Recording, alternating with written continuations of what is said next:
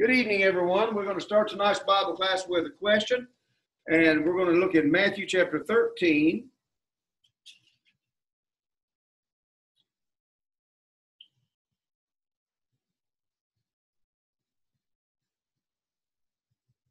Verse 13. Is that what you're talking about, brother?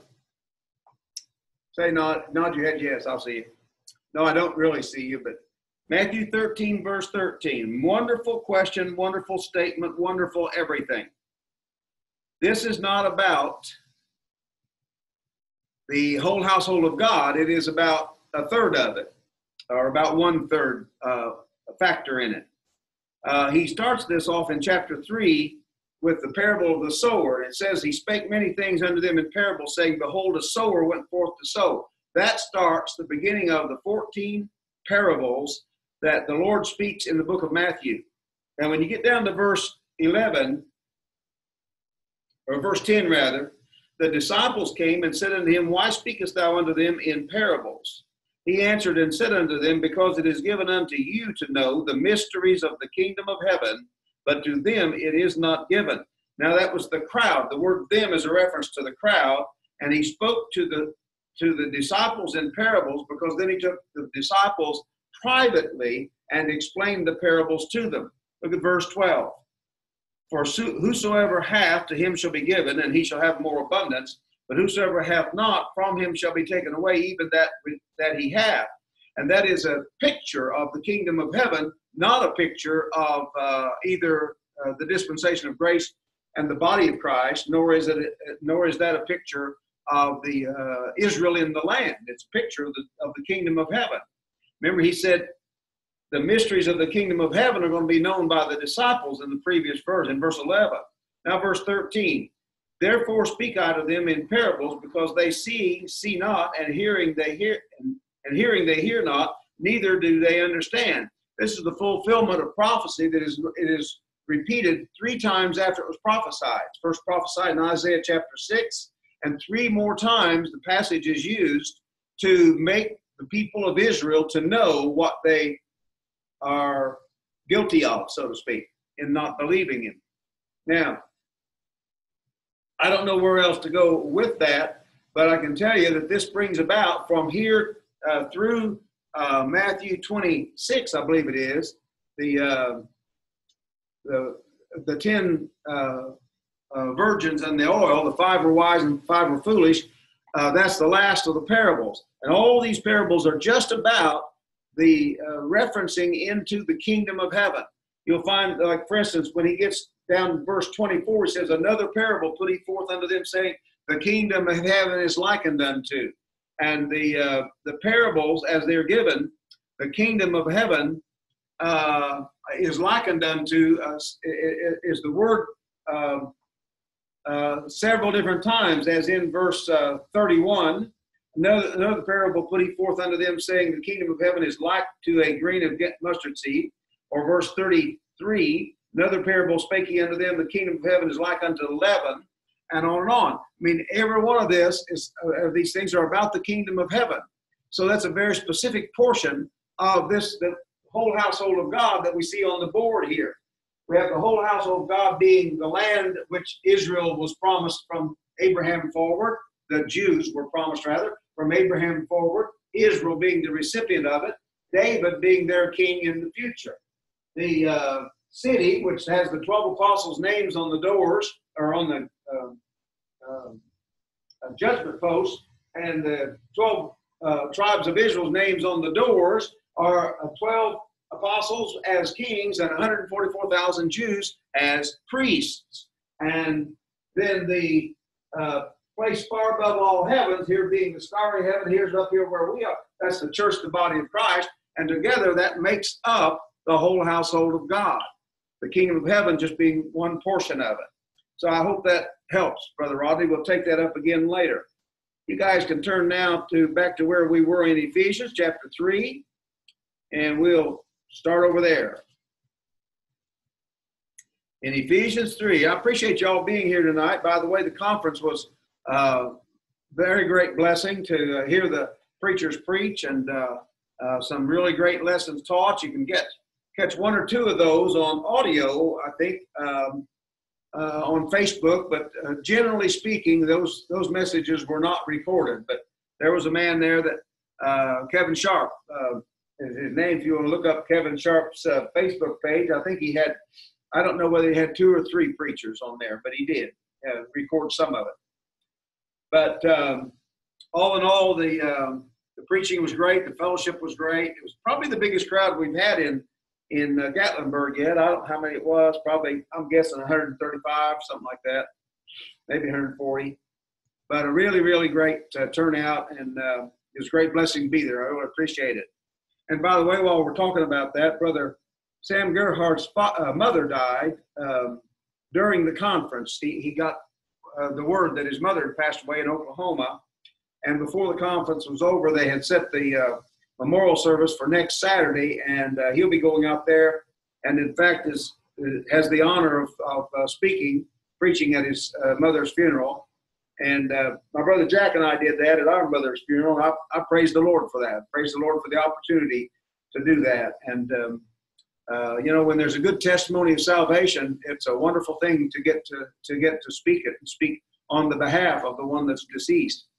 And Brother Sam's looking forward to doing that. And Barb and I will be going back up there this coming week. He asked me to take his place at his church next Sunday. So pray for us, and pray for Brother Sam Gerhardt going out to somewhere near Tulsa, I believe it is, in Oklahoma. All right, Ephesians chapter 3. I want you to start reading with me in verse 1. And then we'll quickly go through some verses here. Paul writes, "For this cause I, Paul, the prisoner of Jesus Christ, for you Gentiles, if you've heard of the dispensation of the grace of God, which is given me to youward, how that by revelation he made known unto me the mystery, as I wrote afore in few words, whereby when you read," now the few words, there's a comma there. So it's in a parentheses and there is a comma. And by the way, it is after a semicolon. The parentheses starts after a semicolon, which means semicolon means there's more than one explanation note to follow. The parenthesis means if you don't get what's in the parenthesis, you'll miss the point of the semicolon in this case. Now, he said, how that by revelation he made known unto me the mystery, semicolon paragraph, or parentheses, as I wrote afore in few words. The only place this mystery had been spoken of is in the few words of chapter 1 and chapter 2. Let me say that again. He's talking about the mystery which he is going to explain in more detail by the semicolon, but the parenthesis says, as I wrote afore in few words. Well, this mystery which he is explaining concerning the dispensation of the grace of God is about the things he has explained in chapter 1 and chapter 2. And let me tell you the really great news. That's us. That is us. He's explained about us. He has made a place in God's plan here. Paul has put together the place where we can see us. We are, as in chapter 2, verse 1. And you hath he quickened who were dead in trespasses and sins. Who's the you? Oh, that would be chapter 1, verse 13. Verse 12 of chapter 1 says that we should be to the praise of his glory who first trusted in Christ. And based upon the gospel being delivered unto Paul, he said, for I delivered unto you that which I also received in 1 Corinthians 15:3. And so that gospel was delivered unto Paul, and he delivered it to some people. And he refers to himself in verse 12 here by saying that we should be to the praise of his glory who first trusted in Christ. And that would be Paul and whoever else is in this first group. Let's see. During the time frame of the book of Acts, up to about Acts chapter 20, he wrote to the Thessalonians, and he was in about 5 other churches in their general area. There was Thessalonica, there was Berea, there was Amphipolis, Apollonia, maybe one more. And then there was also the Corinth, because he wrote the Corinthian letters during that time. And so he went down to Corinth, and he left there, and he went back and wrote to them back again. And then he also, before he went away to Jerusalem, he also wrote to the Romans. And initially he wrote to the 10 or 11 Galatian churches. The churches of Galatia he referred to. So I now can see by looking at those first books, who are those, verse 12, that we should be to the praise of his glory who first trusted in Christ. Then that's the people Paul first went to, where he went to the Jew first, but also to the Greek. Here in verse 13, he adds these people. Verse 13, in whom, in Christ, in whom ye, these Ephesians, in whom ye also trusted, after that ye heard the word of truth, the gospel of your salvation, in whom also after that you believed, you were sealed with that Holy Spirit of promise. Now that's the ones that he is explaining in chapter 3, how come this mystery got to them, which he describes these same people in chapter 2, verse 1. Chapter 2, verse 1. And you have he quickened who were dead in trespasses and sins. Notice again, verse 4. But God, who is rich in mercy, for his great love wherewith he loved us, even when we were dead in sins, hath quickened us together with Christ. Think about that verse. Are you saved? If that's the case, when were you quickened together with Christ? When was Christ quickened? He was quickened 3 days and 3 nights after he was crucified. Jesus Christ died for our sins, was buried, and was raised again the third day, quickened. And looky there in chapter 2, verse 5, who was quickened with him? Me, you, all of us in the church, the body of Christ, of which there was no such thing until the Apostle Paul was given the mystery of it. So here we are in the mystery of the dispensation of grace, having received the grace and being placed into the body of Christ. Look back in chapter 1 again. The mighty power of God is mentioned in verse 19. It has to do with resurrection power. We talked about that a lot last week. Now verse 20, which he, God Almighty, wrought in Christ when he raised him from the dead and set him at his own right hand in the heavenly places, far above all principality and power and might and dominion and every name that's named, not only in this world, but also in that which is to come. Now watch, and have put all things under his feet and gave him to be the head over all things to the church, which is his body, the fullness of him that filleth all in all. Are you in the body? Well, then you are part of the fullness of the Lord, given over unto the Lord Jesus Christ, who is going to fill all things. Look in chapter 4. Chapter 4, verse 9. Now that he ascended, the one who ascended is Jesus Christ. Now that he ascended, what is it but that he also descended first into the lower parts of the earth? He that descended is the same also that ascended up far above all heavens, that he might fill all things. Well, if the body of Christ is that which filleth all in all, and Christ is going to fill all things, then how's he going to do it? He's going to do it with his body. Now we're back to chapter 2 again, and we're seeing how that came about. Suddenly it came about. Verse 4. But God, who is rich in mercy, for his great love wherewith he loved us, even when we were dead in sins, hath quickened us together with Christ. By grace you're saved. You see, there's no time element for Christ and the body of Christ. We're the ones, put this as kindly as possible, we're the ones stuck here in this time frame. Look at the parentheses there. It's in a parenthesis. It's by grace you are saved. Now notice verse 5, or 6 rather. And hath raised us up together and made us sit together in heavenly places in Christ Jesus. Where are you besides sitting in your living room or in your easy chair or whatever watching this video? Where are you? Well, you are seated together with Christ in heavenly places. How do you know that? Because it's been done since he quickened. When Christ was quickened, you were quickened. Well, then how long since the Lord knew you? Well, according to chapter 1, verse 3 and 4, it was from before the foundation of the world. When did you become a part of it? When you trusted Christ as your Savior. How did that come about? Christ died for your sins?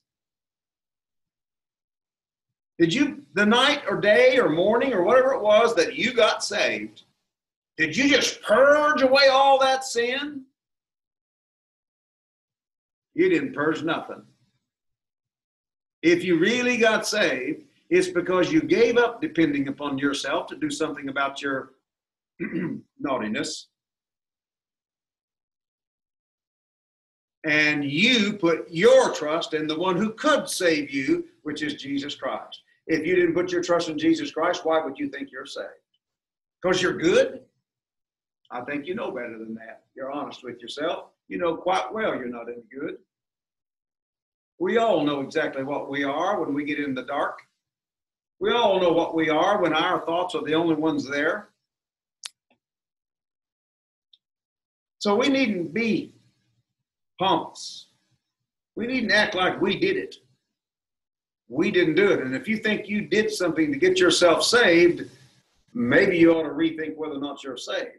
Because it has to do with, according to chapter 1, verse 13, hearing the word of truth, the gospel of your salvation, believing it and trusting Christ for salvation. Now we're ready to go back to chapter 3. He says, as I wrote afore in few words, and that's what all we went back over there in verse 3. Now verse 4. Whereby when you go back and read chapter 1 and chapter 2, you may understand my knowledge in the mystery of Christ. Now, I want to do this on this part of the board over here where I've got a bigger spot. But here's Paul getting saved in Acts chapter 9. He heard the gospel of Christ. He heard the words. I'll be all right. Just give me a minute. Paul heard the words which he repeated in 1 Corinthians 15, verse 3 and 4. 1 Corinthians 15, 3 and 4 were not written until sometime later. But Paul heard how that Christ died for his sins, was buried, and was raised for his justification by the Lord Jesus Christ himself. He said, the gospel which I preached was not received of man, neither was I taught it, but by the revelation of Jesus Christ. And so he heard this gospel.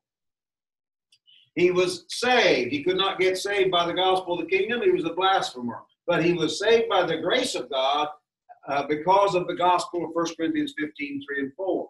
So he was saved. So Paul was the first, according to 1 Timothy 1:16, he was the first one saved into the body of Christ. The body of Christ on this earth began here with Paul, and it's still going on today.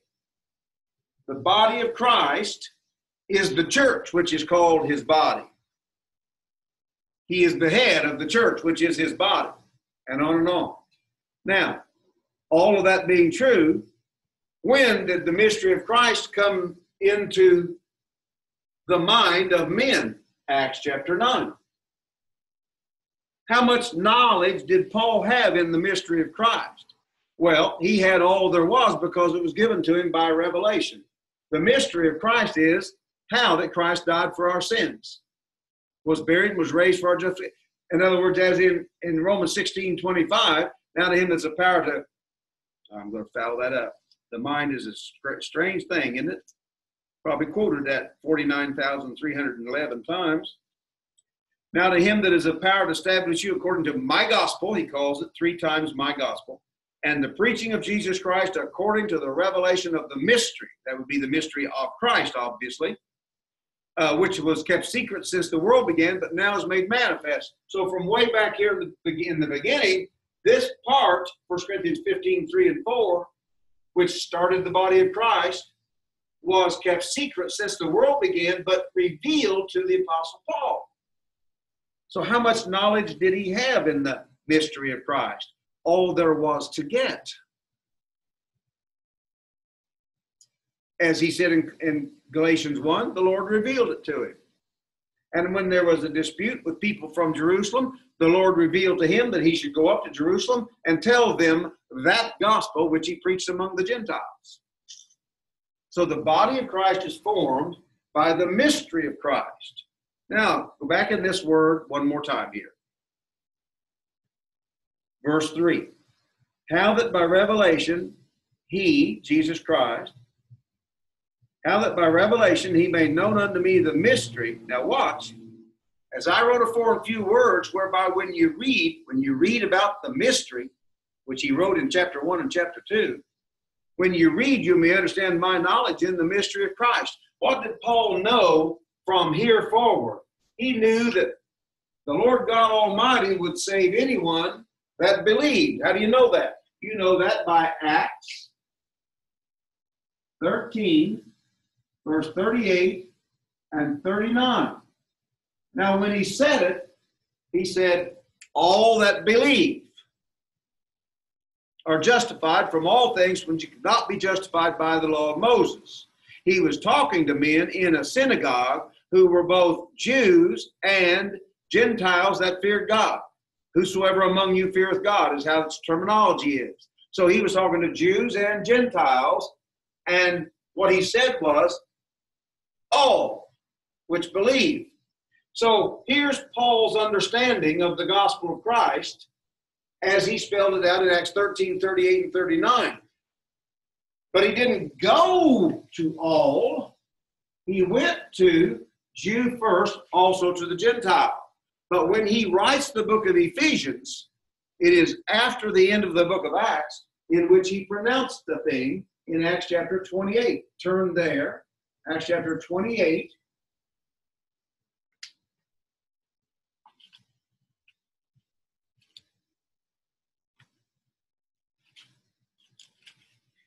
In Acts chapter 28, verse 17, Paul is sitting in prison, but he's a Roman citizen, so he has certain freedoms.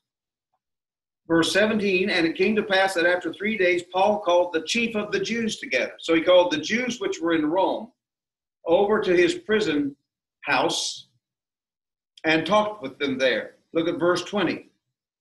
He says to them, for this cause, therefore, have I, Paul, called for you, Jews, to see you and to speak with you, because that for the hope of Israel I'm bound with this chain. The hope of Israel in general was resurrection.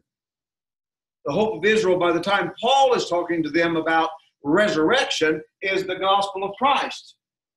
How that Christ died for our sins according to Scripture, buried and was raised again the third day according to Scripture.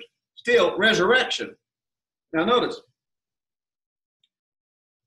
he says, because that for the hope of Israel I'm bound with this chain. And time goes on, and they wound up not believing him. Now look, if you will, in verse 25. And when they agreed not among themselves, they departed, after that Paul had spoken one word. Here's Paul quoting the verse out of Isaiah 6. Well spake the Holy Ghost by Isaiah the prophet unto our fathers, saying, go unto this people, and say, hearing you shall hear, and shall not understand, and seeing you shall see, and not perceive. For the heart of this people is waxed gross, and their ears are dull of hearing, and their eyes have they closed. Notice who closed their eyes, lest they should see with their eyes, and hear with their ears, and understand with their heart, and should be converted, and I should heal them. The people wouldn't have anything of it. These guys won't either. And this doesn't. This is the end of it. There's no more reference anywhere in your Bible, time-wise, there's no more reference to anyone ever going to a Jew separately ever again, like Paul just did here. Look at the next verse.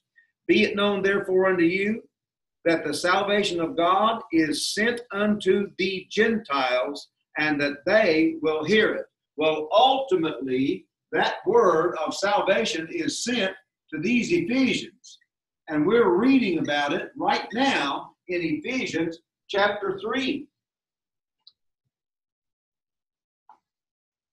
Paul knew the mystery of Christ would reach all the way to anyone who heard it. He didn't go to this kind of Gentile ever. The Lord told him back in Acts chapter 23, about halfway between these two places, the Lord told him that he was going to send him, his ministry, far hence unto the Gentiles. That'd be these guys and you and me. The far hence people include us. We were never close to Israel. We never had Israelites to go depend upon for something. There, in our lifetimes, especially, there never has been an Israelite you could depend upon. Now, I don't mean to have bad character. I mean about the things of the Lord. Now, here's the thing. Paul knew the word had to go to the Jew first. You know that by scripture, which he wrote. But he also knows when he says these words in Acts chapter 28, that's the end of it. Well, he didn't go anywhere else to preach. He was in prison. And if he did get out of prison, it looks like he did get out of prison, but it was for a very short period of time. Then he went back into prison. And the second time he went into prison, he got killed. Now, how did this word get to these Gentiles? These last 7 letters that Paul wrote.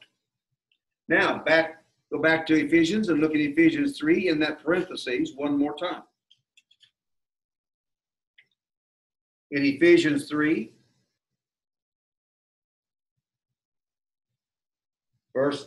concerning the dispensation of the grace of God in verse 2, now in verse 3, how that by revelation he, Jesus Christ, made known unto me the mystery. That would be the mystery of the dispensation of the grace of God. Then he says, whereby, as I wrote afore in few words, chapter 1 and chapter 2, whereby when you read, you may understand my knowledge in the mystery of Christ. Well, if you'll think about what he knew back here when he got saved, what he knew when he preached here in Acts 13, 38, 39, and said all, what he knew here in Acts chapter 28 when he said the word of this salvation is sent unto the Gentiles, then he knew that the gospel of Christ, the power of God unto salvation, would save anyone. And so it does. And so it still does. And so this mystery, that you could take it to anyone, was revealed by the words he spoke and explained in chapter 1 and chapter 2. Well, why wasn't it spoken of before? When you get there, you can ask him why it wasn't spoken there. I'm going to give you a really good reason in a moment. But you can ask him when you get there. Or for that matter, you can ask the Lord. He'll tell you. There's going to be some, by the way, there's going to be some grace believers surprised at that answer. So I may be one of them.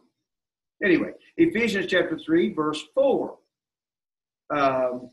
Whereby when you read, you may understand my knowledge in the mystery of Christ.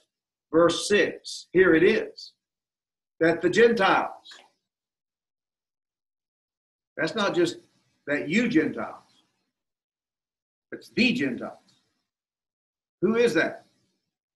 Everybody. It's not everybody that's non-Jewish.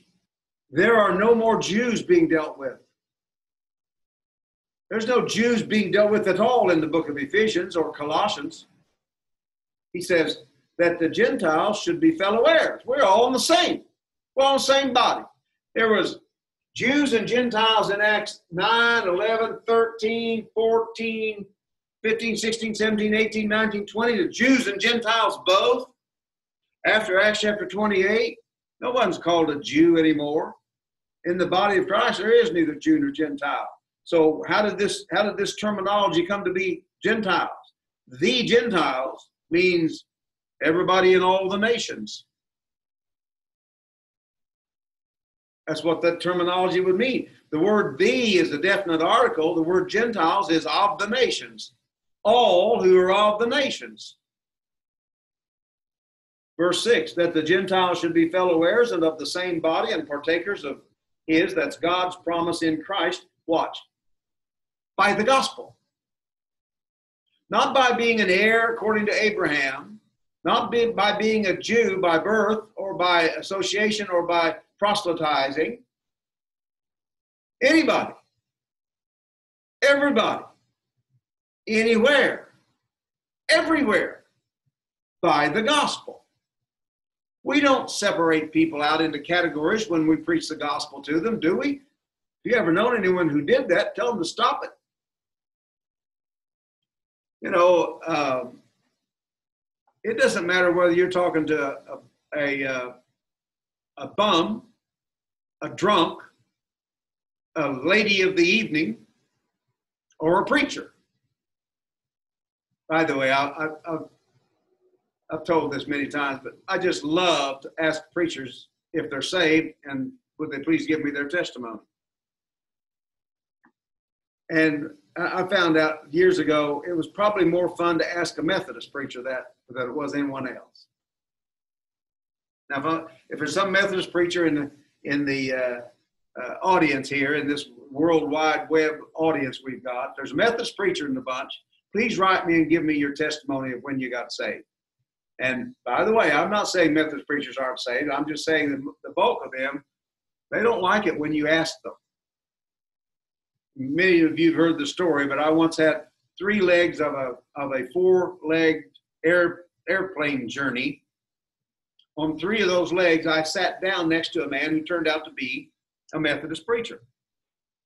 So I asked all 3 of them, "Are you saved? Tell me your testimony." 2 of them got angry. And one of them just absolutely clammed up and wouldn't talk to me anymore. The other one wanted to argue with me about whether or not it was any of my business, which I was just thrilled to get to argue with him. But the third one, he said, "Yes, I am saved. And by the way, you're one of the few people that has ever asked me if I'm saved." He said, "The last one to ask me that was a college freshman, a teenage boy." And he said, "I can tell you, I got saved when I was a senior in college, and I went to seminary and found out not very many people in that seminary were saved." And he said, "But there are some of us in the Methodist Church that are saved, and we like to tell people our testimonies." I said, "Well, praise the Lord." He said, "We're trying to win back the denomination for Christ." And I said, "I have really good news for you. Christ isn't interested in your denomination." He says, "I know he doesn't need the denomination," but he said, "I know the denomination needs salvation." I said, "Preach on, brother. Get on with it." I don't know where he's at or what he's doing, but I believe he had a testimony of salvation. The other 2, I did not believe they had a testimony. Why would you not tell somebody your testimony? Say, "Well, it's none of their business." It's everybody's business. Your testimony is the most powerful words you carry. Anyway, that the Gentiles should be fellow heirs and of the same body and partakers of God's promise in Christ by the gospel. That's the key, the gospel.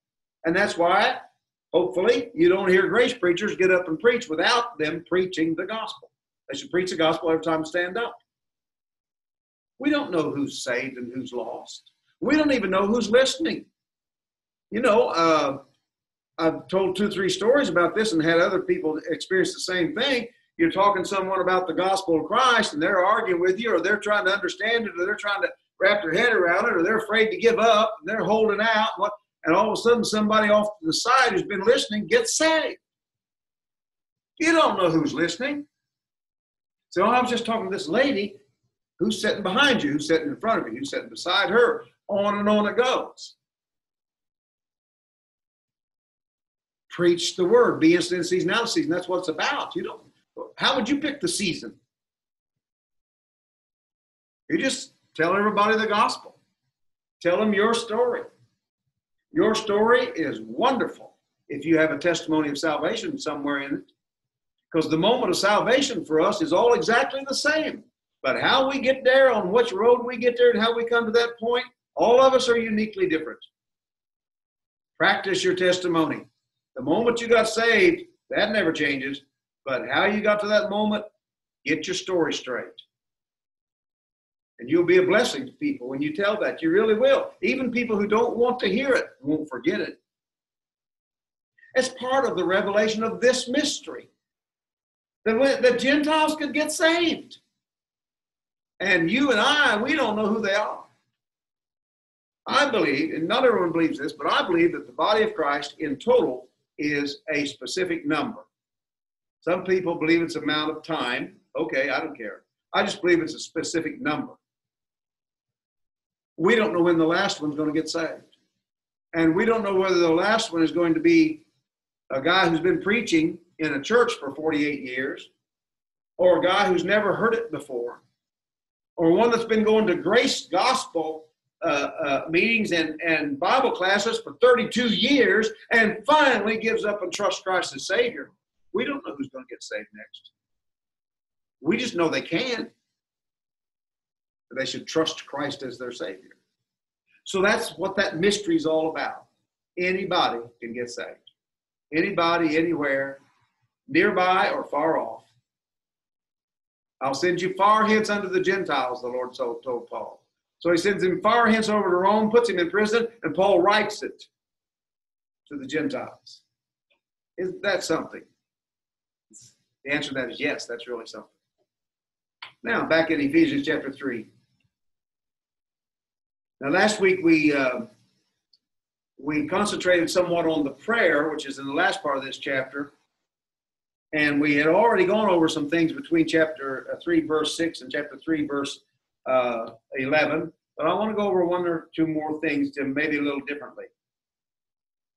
Notice in verse 6 again, that the Gentiles should be fellow heirs of the same body and partakers of his promise in Christ by the gospel, whereof I was made a minister, according to the gift of the grace of God given unto me by the effectual working of his power.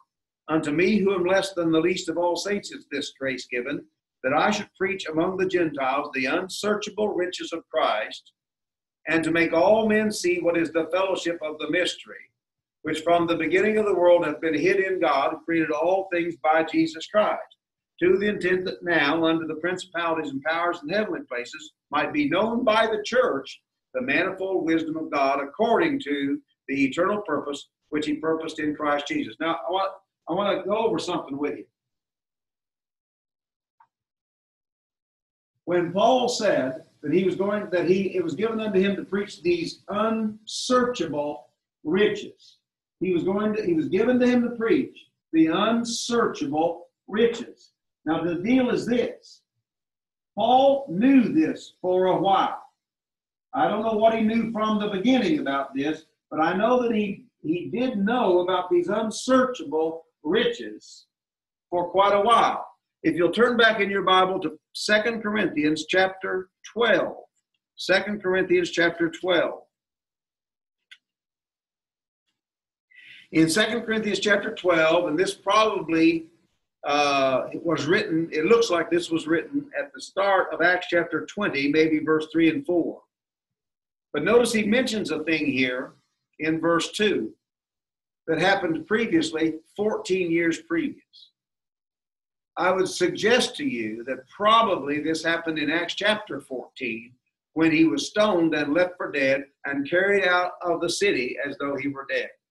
Notice chapter 12, verse 2. I knew a man in Christ above 14 years ago, whether in the body I cannot tell, or whether out of the body I cannot tell, God knoweth. Such an one caught up to the third heaven. And I knew such a man, whether in the body or out of the body I cannot tell, God knoweth, how that he was caught up into paradise and heard, watch, unspeakable words. And I'm going to say, for sake of argument, might cause one, that it was right there. So he's writing this in Acts chapter 20, and that's 14 years later. He's writing 2 Corinthians. I'll just put 2 Corinthians right there. And that's when he wrote, in Acts chapter 20, when he wrote those words, I knew a man in Christ, whether in the body or out of the body, I cannot tell.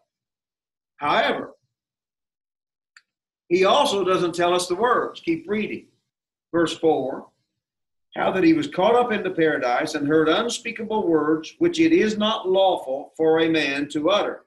Of such an one will I glory, yet of myself I will not glory, but in mine infirmities. For though I would desire to glory, well, where is his desire to glory? It's the unspeakable words that he heard when he was caught up into paradise. The man he was when he was there is what he could glory in. Of such an one will I glory. But notice, he says in verse 6, for though I would desire to glory, I shall not be a fool, for I will say the truth. Then there is some truth coming out of this that he is not going to say yet. Watch. But now I forbear, which means put off. I will say the truth, but now I forbear, lest any man should think of me above that which he seeth me to be, or that he heareth of me. Now watch this verse.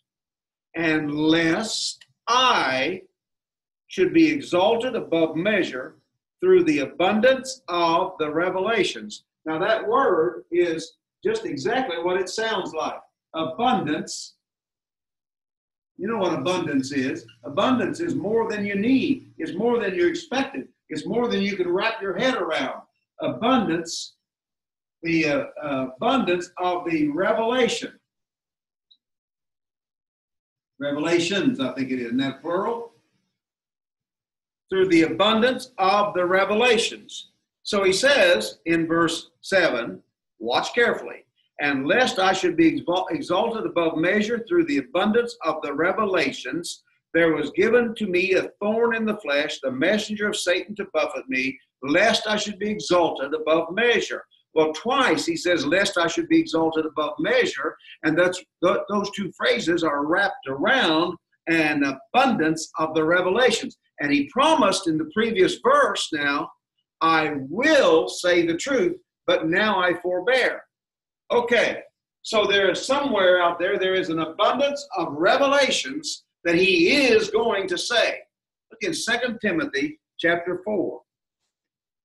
2 Timothy chapter 4.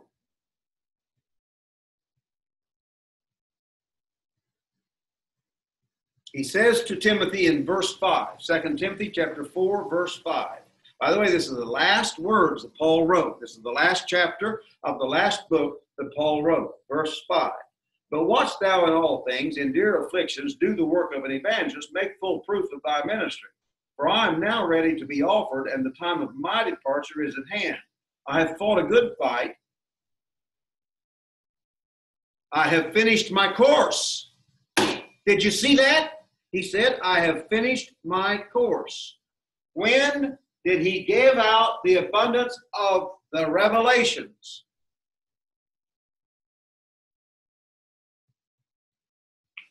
He gave the abundance of the revelations in everything that was written after 2 Corinthians. What was written after 2 Corinthians? Philippians was, Colossians was, Philemon was, 1 and 2 Timothy was,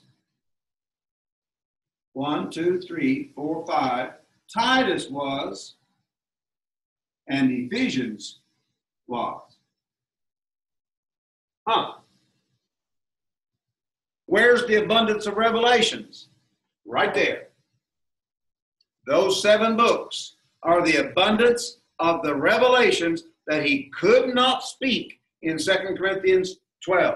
How do I know? Because he said, I will say the truth, but now I forbear. And 2 Timothy chapter 4, verse 7 said he had finished his course.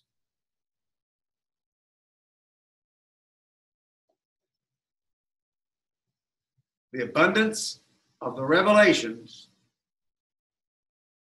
is about how the Lord gave us all that he had ever given to anyone else in the person of Jesus Christ.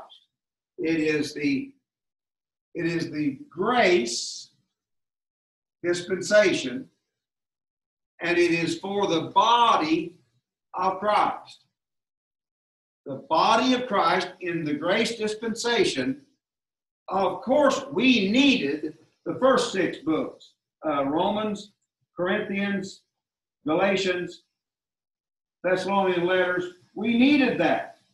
If we didn't have that, we could not lay that foundation of the gospel of Christ. We could not perform the things which are wrapped around the gospel of Christ if we didn't have these 6 books.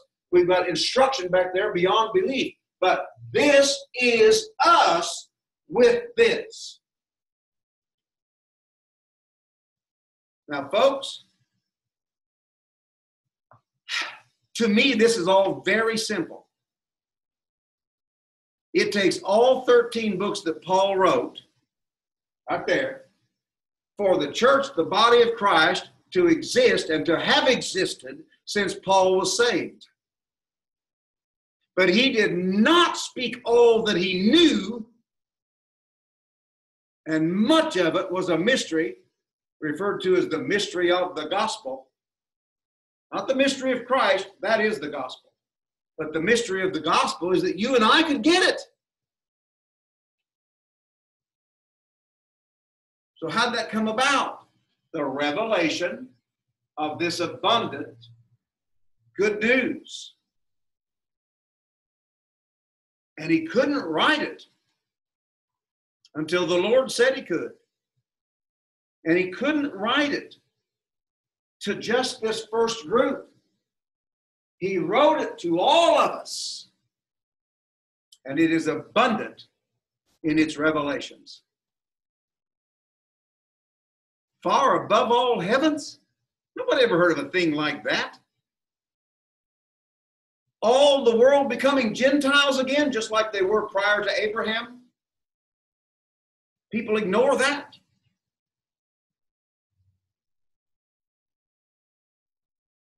It doesn't matter who you are, what color you are, how tall you are, how fat you are. It doesn't matter how stupid you are. It doesn't matter how smart you are. It matters whether or not you will humble yourself before the mighty God and trust in Jesus Christ's work and that alone to receive salvation. And you're not placed into Israel in the land. You're not placed into the city coming down from God out of heaven. You are placed into the body of Christ, which is far above all heavens and cannot be denied that which belongs to it.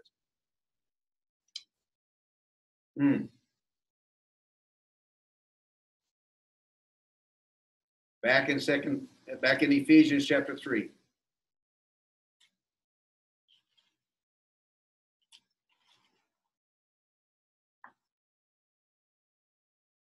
Verse 9. And to make all men see what is the fellowship of the mystery. It does not say to make all men see the mystery. It's to make all men see what is the fellowship of the mystery. And if you see the fellowship of the mystery, it's because you're going to see that you and me are just alike. If you hear me doing some scallywag thing and you want to condemn me, you go right ahead. It won't make any difference. God Almighty has not condemned me. As a matter of fact, God was in Christ reconciling the world unto himself, not imputing their trespasses unto them. And guess what? That's not in the last 7 books. That's right over here. And God is not mad at me. He's not mad at you. You say, yeah, but I caught you. Big deal. So you shouldn't have done it. Well, you're right about that. I could name you a few dozen other things I shouldn't have done. I know you find that hard to believe. But then again, if I found that out about you, I'd say, yeah, well, we're just about alike. That's because we are. We're all just alike. None of us got anything over anybody else. Praise the Lord. Now, here's the deal. When we make all men see what is the fellowship of the mystery, then we have fellowship with them. We really do. Not only that, it says that God had an intention. God's intention was to use us. Here it is in verse 10. To the intent that now, after Paul wrote these words, when the revelation of the mystery was known, to the intent that now unto the principalities and powers in heavenly places. Oh, that's all these guys up here in red.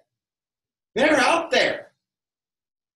Now, Paul said, we wrestle not with flesh and blood, but with those guys in Ephesians chapter 6. Now look, to the intent that now unto the principalities and powers in heavenly places might be known by the church the manifold wisdom of God. Who are we, the church? You and me, people with the testimony of salvation, preachers up and down the highways, if they've got a testimony of salvation. Heard from a dear brother, pastors a church up here in the countryside, and he said that he's been preaching the grace message there for about 3 years now, and he said, I think he said either 4 people in 3 weeks or 3 people in 4 weeks that thought they were saved and finally came to the saving knowledge of Jesus Christ by putting their trust in the finished work that Jesus Christ offered for them. Praise God for that. And it says here that we, the church, are making this heavenly place position known to all those guys in so-called heavenly places. When we're the ones, we're in heavenly places. seated together with Christ, far above all heavens. Ain't that something? Yes, it is. Now notice, to the intent that now unto the principalities and powers in heavenly places might be known by the church the manifold wisdom of God. Does that make us look good? Oh, no. It makes the wisdom of God to be known. Manifold means spread out and pushed out. Manifold. It goes out. The wisdom of God. How does it show the wisdom of God? To save a dumb old hick like me. It shows that God's wisdom and God's glory and God's power is above it all. And he can redeem those willing to believe. He can redeem you. All you have to do is to trust what Jesus Christ did for you at Calvary. Christ died for you. He went to hell for you. God raised him from there. He left your sins. The sins are gone. Death, hell, and the grave are gone. Saved people don't die. They go to sleep. Well, the difference between that and dying, well, their flesh dies. Yeah, you're not taking your flesh to heaven with you anyway. Even if you're here when the Lord comes back, he's going to change you like that. Neither here nor there. So I want the rapture. Me too. Tonight. But now, here's the deal. Why does he do this? Why does he have this whole household of God built up here? Why does he have all of us up here with Christ? Very next verse. Verse 11. According to the eternal purpose, which he, God Almighty, purposed in Christ Jesus our Lord. Why did Christ do all of this? Why did he come here and live a life perfect and sinless and then give himself up as a perfect sacrifice for all of us? Why did God raise him from the dead? Why did God seat him at his own right hand? Why did God call us into that position as well, as in Ephesians 2, verse 5, 6, and 7? Why did he do that? Because of the eternal purpose which God has purposed in Christ Jesus. The eternal purpose of God, found in about 3 verses, is to destroy the works of the devil, Satan, Lucifer, that dude. So, well, why is this taking so long? It ain't taking God long at all. We're the ones in time. So who are we in time? Look back in chapter 1, and then I will shut up here. In Ephesians chapter 1, verse 9, having made known unto us the mystery of his will, we've just been talking about it, according to his good pleasure, which he hath purposed in himself, watch this now, that in the dispensation of the fullness of times, and he's talking about time here, multiple, that in the dispensation of the fullness of times he might gather together in one all things in Christ, both which are in heaven, which are on earth, even in him, in whom also we have obtained an inheritance. We've been talking about that inheritance, right? We have obtained an inheritance, being predestinated according to the purpose of him who worketh all things after the counsel of his own will. God Almighty knew exactly what he was doing when in time, he counted time from the evening and the morning or the first day. He counted time from when Noah and the preaching of Noah and the flood of Noah came, Abraham, and the time frame that God Almighty gave Abraham about how long his people were going to be in bondage and so forth, the time frame that he gave the judges from the law, the time frame of David and the kings, the time frame of Jesus Christ, the time frame which took till AD 70 until Israel was totally set aside, and the time frame over here in the future of the 7 years and the 1,000-year reign of Christ before there is a new heaven and a new earth. What time is left? This time, where you and I are, and it's called the fullness of times. Why? Because it fills up the timeline. This is all recorded history. This is all pre-recorded history. How about you and me? We don't know how long it's going to take. Would it bother you if it took another 1,000 years? Wouldn't me. I thank you for being here tonight. I hope this has been a blessing, and I hope that there's a way that you can see something out of it. I want to thank you for that. I'm going to turn this off now because my red light came on and because you're all tired. So good night, everybody.